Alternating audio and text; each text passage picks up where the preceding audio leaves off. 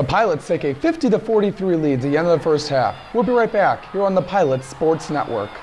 Come on down to the De La Salle broadcast camp, June 19th through the 22nd. Here at the camp, you'll learn how to broadcast multiple sports, interview players and coaches, and hear from local media personnel.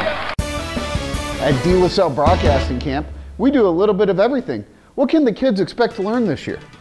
Well, they can expect to learn how to call multiple sports, including football, basketball, and baseball. They can learn the ins and outs of the business from trained professionals, and they will absolutely have a good time, very fun time, and an action-packed week. And we can't wait. We had a lot of fun last year. We'll do it again, June 19th through the 22nd, right here at De La Salle High School.